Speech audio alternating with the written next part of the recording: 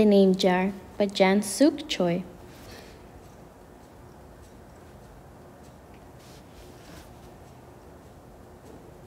Through the school bus window, Anhai looked at the strange buildings and houses on the way to her new school.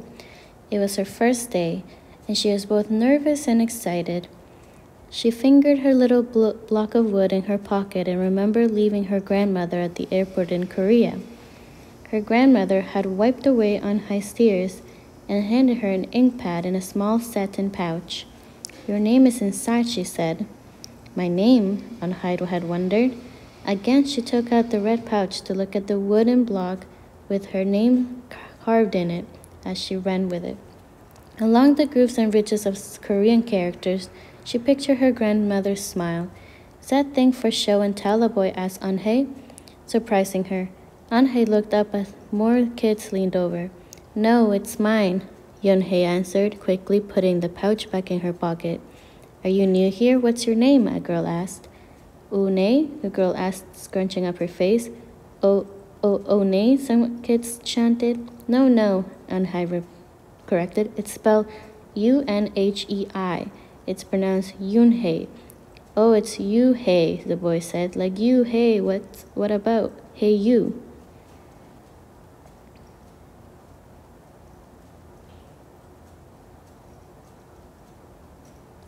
Just then, the bus pulled up to the school and the doors opened. Yunhei hurried to get off. "Yu-hey, bye-bye," the kids yelled as she left. Yunhei felt herself blush.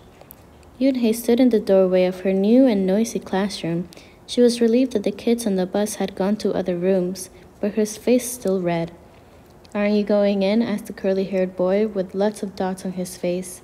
"You're the new girl, right?" he asked cheerfully. Yunhei nodded, and before she could walk away, the boy took her hand and pulled her through the door. "Here's the new girl," he announced so loudly that the teacher, Mr. Kokotos, almost dropped his glasses. Mr. Kokotos thanked him and greeted Yunhei. "Please welcome our newest student," he said to the class. She and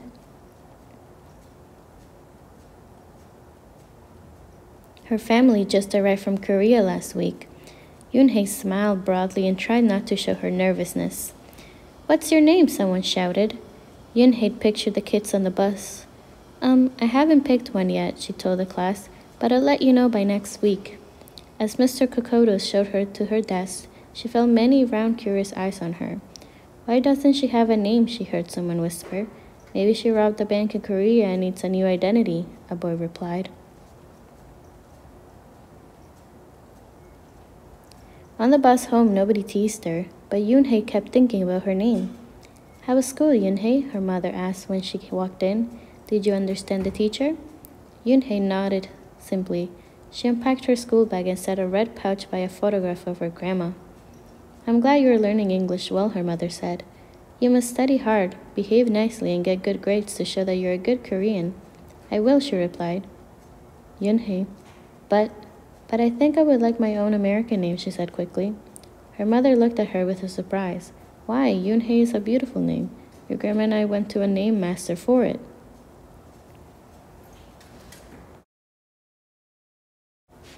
"But it's so hard to pronounce," Yunhei complained. "I don't want to be different from all the American kids." "You are different, Yunhei," her mother said. "That's a good thing." Yunhei just wrinkled her nose. Later that day, Yunhei and her mother went grocery shopping in their new neighborhood. They passed Fadil's Falafel, Tony's Pizza, and Dot's Deli. A big graffiti-painted garbage truck roared like a lion as it took off down the street. Nothing sounded or looked familiar until they got to Kim's Market. The sign was in both English and Korean. Her mother picked up cabbage and to make kimchi, Korean-style spicy pickled cabbage, and other vegetables and meat. She also found some seaweed, Yunhei's favorite for soup. It made Yunhei smile. "Just because we moved to America," her mother said, "doesn't mean we stop eating Korean food."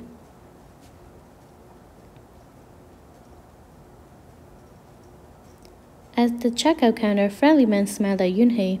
"Helping your mother with shopping?" he asked. Yunhei nodded.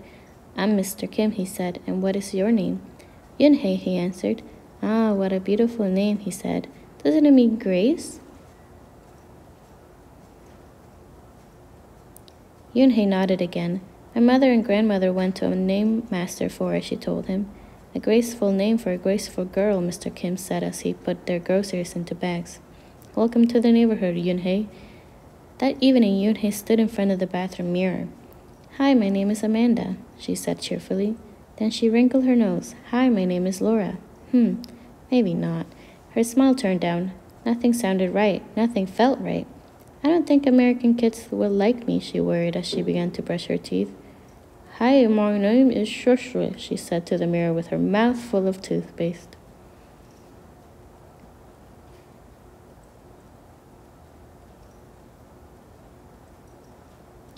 The next morning, when Yunhei arrived at school, she found a glass jar on her desk with some pieces of paper in it. Yunhei took out one and it read aloud. Daisy. That's my baby sister's nickname, but she said you can use it if you want, said Cindy, who sat next to her. Yunhei took out the rest of the paper. Tamala, she read. I got it from a storybook, said Nate. She was smart and brave. Yunhei nodded and unfolded another piece. Wednesday? Yeah, you came here on Wednesday, said Ralph. Thank you for your help, a smile spread over Yunhei's face. Ralph quickly said, We'll put more names in it. You can pick whatever you like or pick them all. You'll have the longest name in history.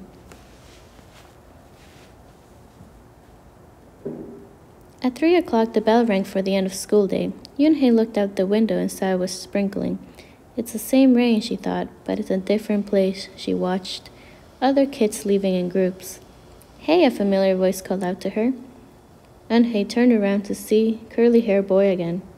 I'm Joey, he said. And you? Don't you have any name? Yunhei thought for a moment. Well, I can show you, she said, and took out the small pouch she pressed. She pressed a wooden block on the ink pad and then stamped it on a piece of paper. This is my name stamp, she said. My grandma gave it to me. In Korea, I can use it as a signature when I open a bank account or write a letter. And whenever I miss my grandma, I use it to fill a piece of paper. Want to try? She offered the stamp to Joey. He carefully inked the stamp and pressed it hard on the paper. The red characters gleamed against the whiteness. Wow, that's beautiful, Joey said. Can I keep the page?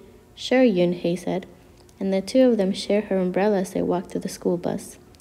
Every day the jar got fuller with more names, and Yunhei read them all and found a few names she liked. Miranda,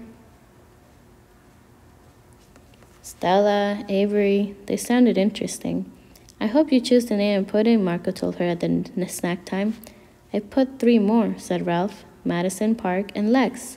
They're my favorite street names. Maybe you should close your eyes and draw a name, Rosie suggested. Ralph frowned. That's silly. What if she doesn't like the name she draws?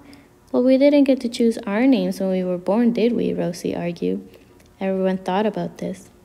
When Yunhei got home from school that day, her little brother ran to give her a letter. It was from her grandma. She opened it quickly and he said, To my Aunt Yunhei, I hope you're enjoying your new school and new friends. Be sure to help your mother and your little brother. Here the moon is up, but the sun is up. No matter how far apart we are, no matter how different America is from Korea, you'll always be my Yunhei. Your grandma forever. Yunhei took out her wooden stamp and filled the paper with it. She thought for a long time in front of the bathroom mirror.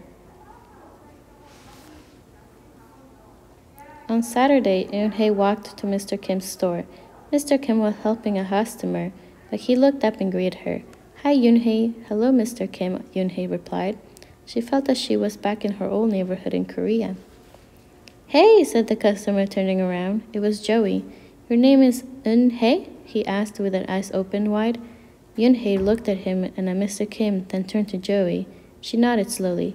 Yes, it's pronounced Yunhei, and that means grace, Mr. Kim added. Yunhei, Joey said slowly, this time perfectly. It made Yunhei smile.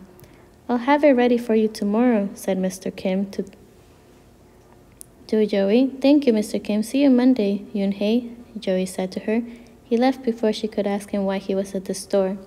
On Monday, Yunhei came to class early to look at the names one last time.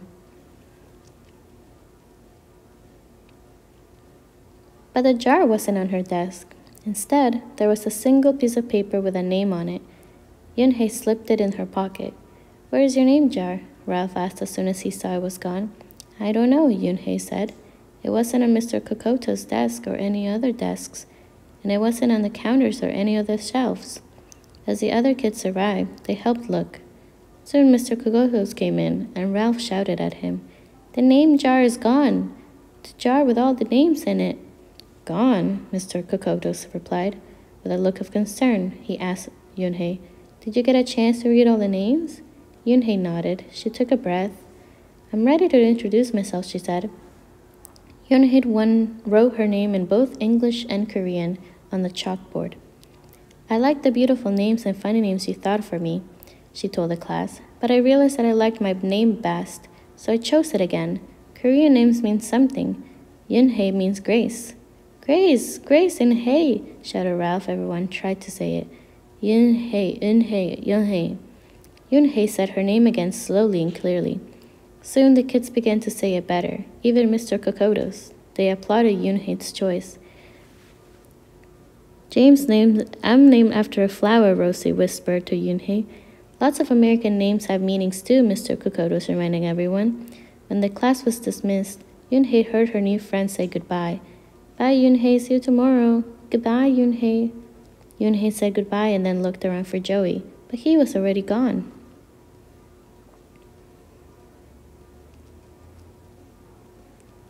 Yunhei, come downstairs," Mother called up to Yunhei. "Your friend is here." Yunhei rushed down to see who she meant. There stood Joey, and in his arms was a name jar. "Where did you find it?" asked Yunhei breathlessly. Joey looked embarrassed. Well, I took it, but only because I wanted you to keep your own name, and you did." He reached in and pulled out the names. "Do you want to keep them?" he asked. "Thank you, I'll keep them as a souvenir," Yunhei said, happily. Then she pulled out the piece of paper from her pocket. "Do you want this back?" Joey grinned. "You can keep it. I'll return the name jar to the class. Maybe you could put some Korean nicknames in it for us, named with good meanings." "I could do that," agreed Yunhei. "I already got a Korean nickname," Joey said. "Mr. Kim helped me choose it." Carefully, he pulled a small silver felt pouch from his pocket. Then he took out a dark wooden stamp with beautiful Korean characters carved sharply into it. He pressed it on the ink pad and then on one piece of paper next to her name. "Chinkus," read Yunhei. "That means friend." And Chinkus smiled back. The end.